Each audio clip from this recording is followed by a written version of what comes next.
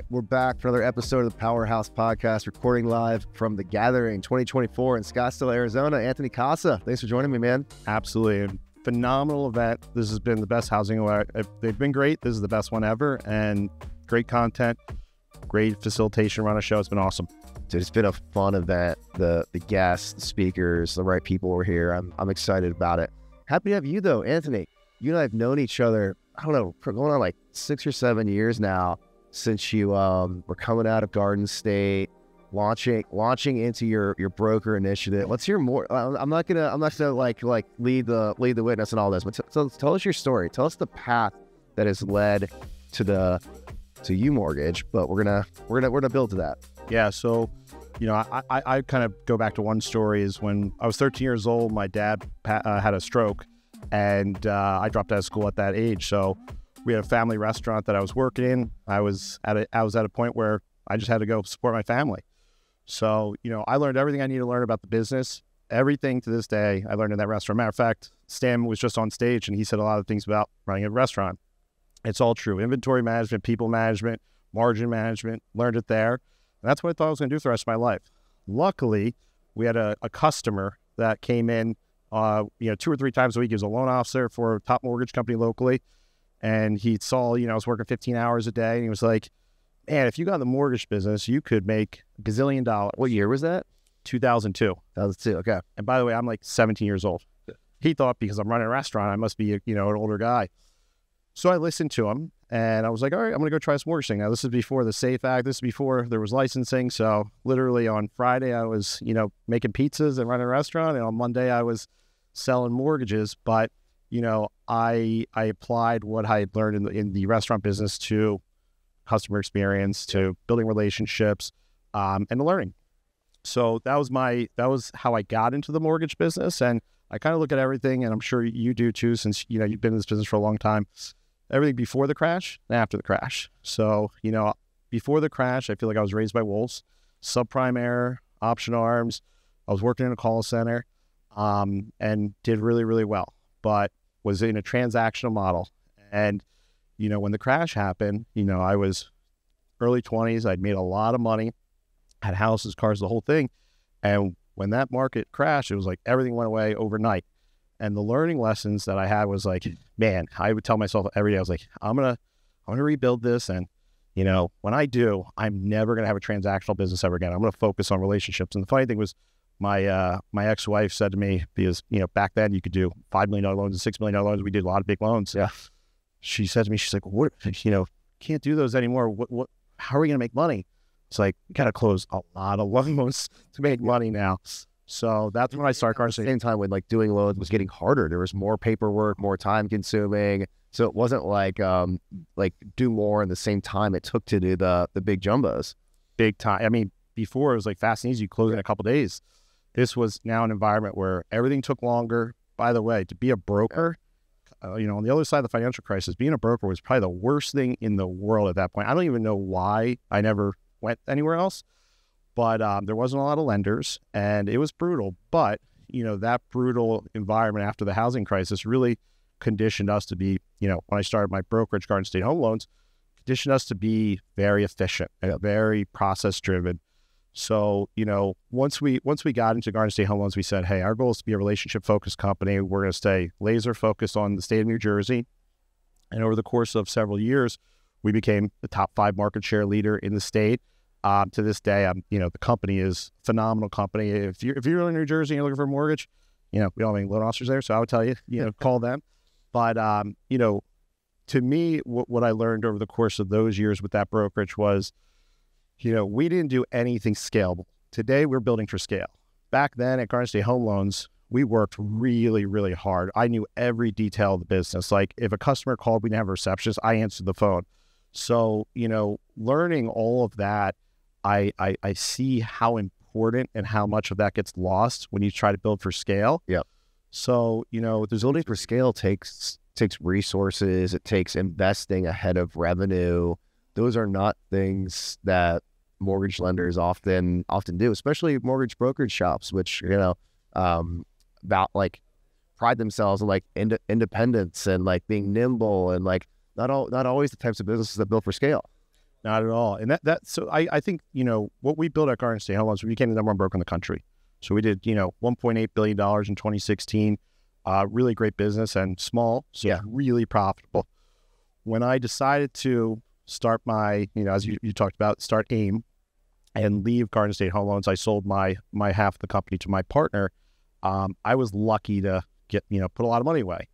And, to me, in my mind, I was sitting there saying, hey, a couple of years when I get back in the mortgage game, I want to be able to have technology, because we were working on Calyx at the time, and, Calyx, great platform, but it wasn't scalable. It wasn't like a modern tech stack. So I said, I have two goals. One, when I go to run AIM, I'm going to help unite the brokers. I'm going to help lead, these folks and help show them what we've learned how to run a great business at Garden State Home Loans. But really selfishly, what I want to learn is I want to learn from the executives that I was going to be, mingling with, the Matt Ishbias, the Phil Shoemakers. I got to Sanjeev Das. I got to meet these guys and learn from them. So it was amazing to learn from some of these guys. They all have different approaches. Like, you sit down, Sanjeev Das is one of the best executives in the mortgage industry. Whole different mindset than Matt Ishbia. So big company guy. I started my career at Citi. Oh, really? I was there at the same time as Sanjeev. He was, 46 layers ahead of me in an org chart, but like I was there with him, and it was funny when I acquired HousingWire in 2016. He was one of the first people I connected with in Dallas and said, hey, remember me from Citi? He's like, absolutely not. Nice to meet you. That's awesome. But, that part of it, what I learned is there's a lot of different ways to build this business. I had met Stan in 2019, and listening to him, we spent a couple hours together, and listening to him tell a story how he built his business, it was eye-opening. It's like, man, this is the servicing arm. And that's, you have direct-to-consumer. You have all these, guy I talked to today, builder business. It's like, there's all these different ways, and it opened my mind to how to build the business I want to build later on. The other part was we started Arrive. And, we used the platform at AIM to be able to have an audience that we could, develop this technology and raise money to develop it. And that was the hardest thing I've ever done in my life, because anybody that knows me knows I don't know anything about technology. I just had a vision for what we were trying to do. Good people. Yeah. I mean, we just saw Joe Scully here. He was part of that business, right? Yes, absolutely. And Harish, the CEO, is taking it over. It's all him. He's developed the platform. He's an amazing person. He's hustling too. I see every event I go to, I see Harish, and he's out there talking with brokers, talking with originators. He's and he, by the way, entrepreneurial leadership. He's got a Facebook group with all his clients. 10,000 brokers in there, and you see these clients say, "Oh, I want this. All these different things." He's sitting there responding, engaging with them. He's in the weeds of his business.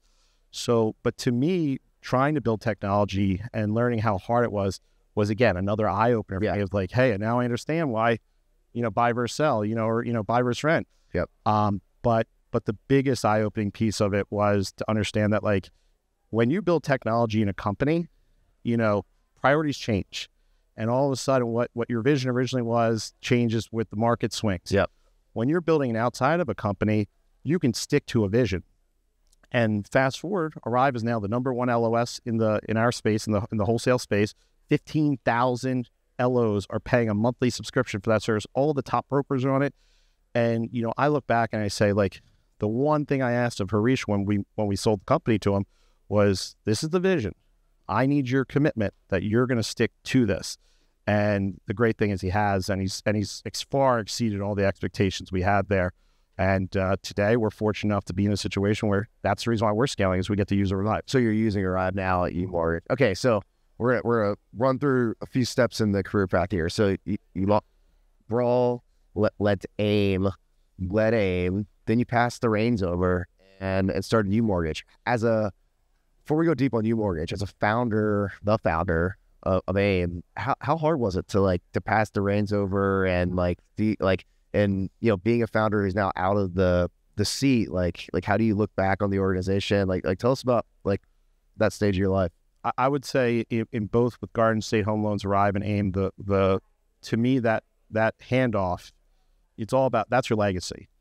So I look at Garden State Home Loans, they had their best years after I left. Yeah. 2019, 2020, 2021. It's like, I sit back and I say, we built something that could sustain way past, my time there. And it's something I'm very proud of. With AIM, I hired Katie Sweeney. She was working at Pacific Union Financial. She had done a presentation to me on their technology while I was running AIM. Yeah. And I sat there and said, I don't like the tech. I really think she's a superstar. And I hired her right away. I brought her on board at Arrive, and she helped do a lot of good things there. And then I brought her over to AIM, and she became my right person there. And when the time came to hand over the reins, I had 100% confidence. It wasn't even, I had zero doubt about her capabilities. And that's the key, is you got to develop a team. All these things, the one biggest thing I try to tell people is like, if you think that like these things are great because of me, I'm one of the most dysfunctional people you will ever meet in your life, okay? I've got a great team behind me. They do all the work. The marketing people, the technology people, they make it all happen. So luckily with there, she took it to another level. She brought the advocacy piece with back. And even, today it's not a movement anymore. It's an actual trade association. And that's what she's been able to do. So she's broken off from AIM now, and now is focusing all of her energy on advocacy. Yes. And she's got the back, which is a broker advocacy coalition PAC that they started. They raised a ton of money. They're on Capitol Hill. They were there last week. They're doing amazing things. So like, I think that to answer your question, the transition, all my transitions were forced. So something happened that it was like, I have to make a move.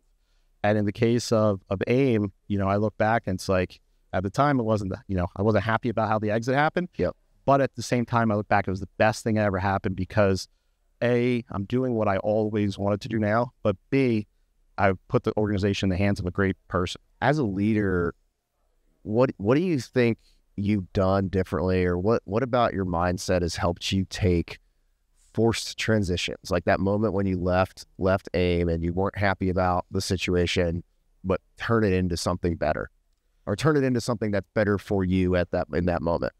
Yeah, I think for me, the hardest part and the best part is those first couple of years. When you're trying to figure it out, the 0 to 1.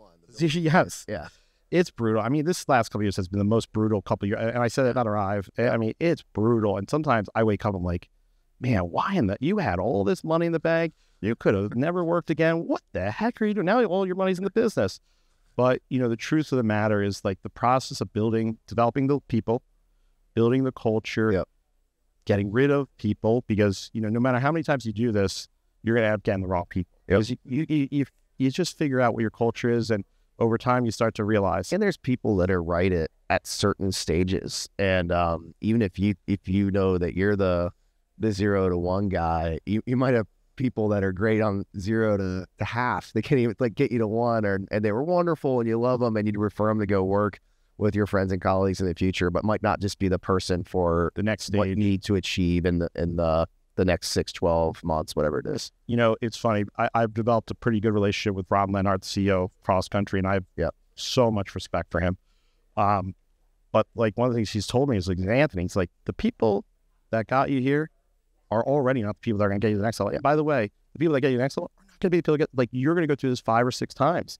And it's hard because, you become very loyal to the people. It's not personal. But I just recently made a move. Somebody that's been with me for 5 years. I was the head of a division in our business, and they got us here. Yeah. They did an amazing job, but they're definitely not the person that's going to take us to the next level.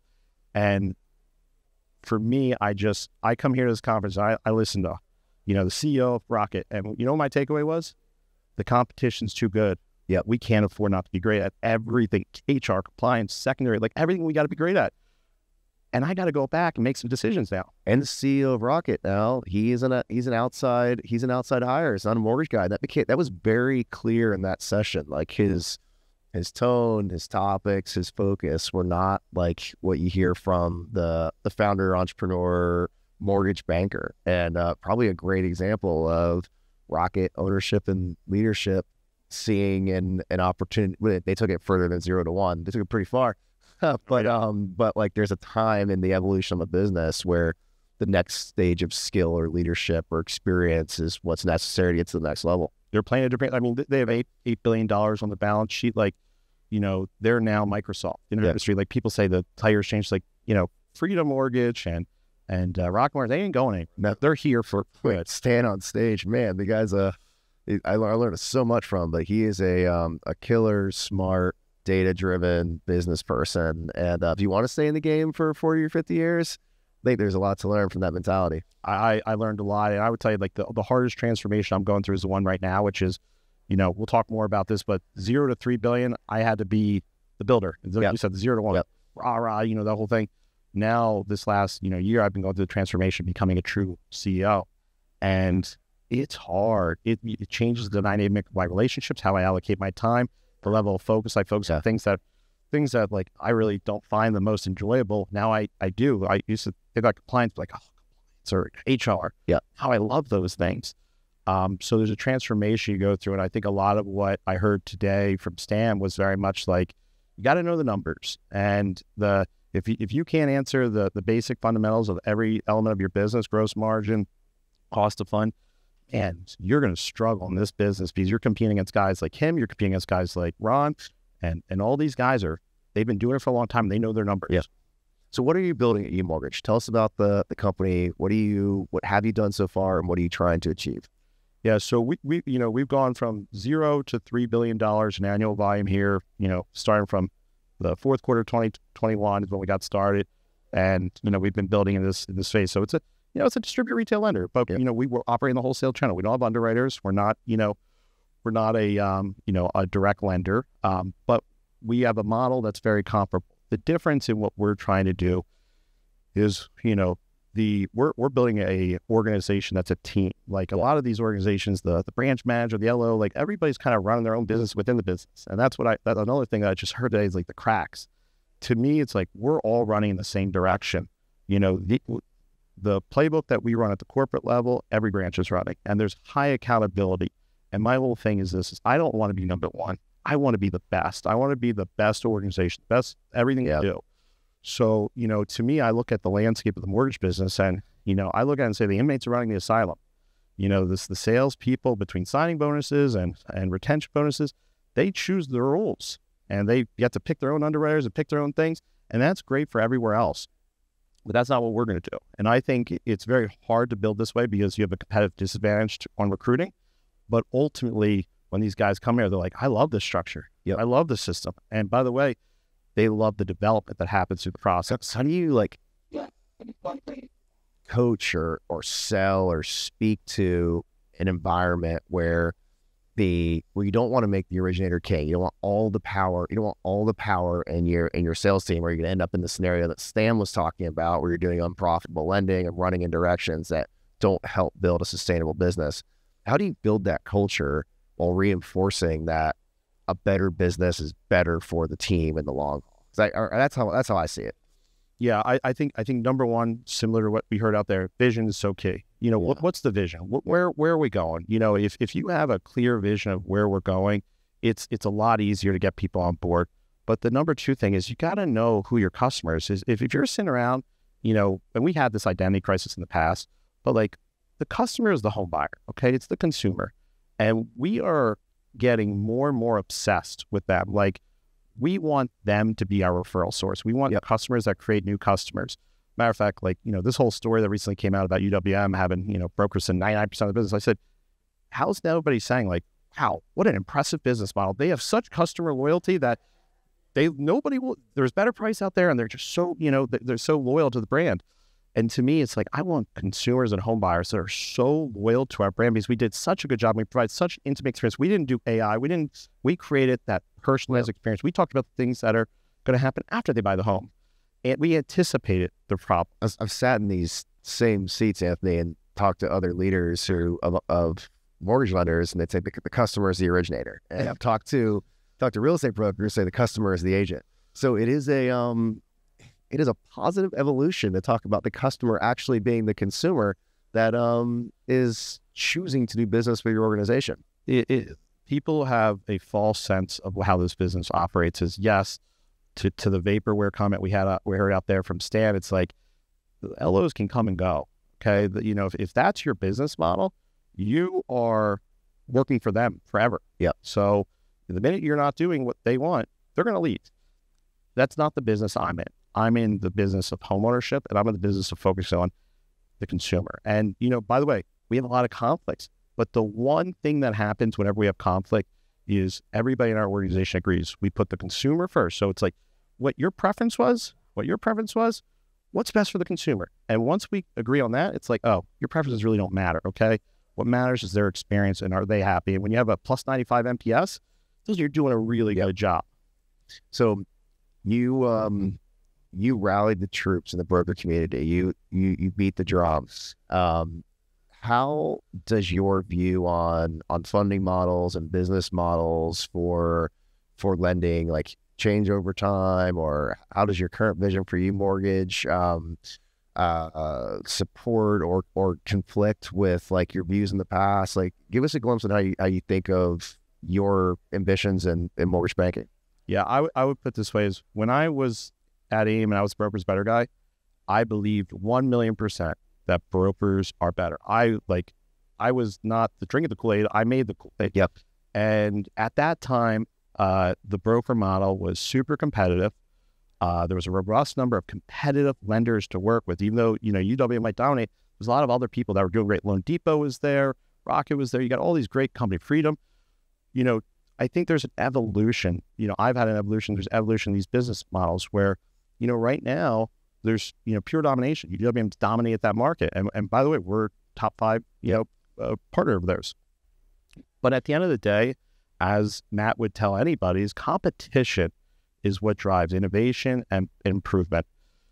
When you get to a point where one player has 50% market share, they're definitely not complacent, but, they're so much better than the next guy that you don't have to push the needle anymore as at a fast of a pace. So to me, I look at it and I say, the broker model is phenomenal for a specific originator. It's not phenomenal for every originator.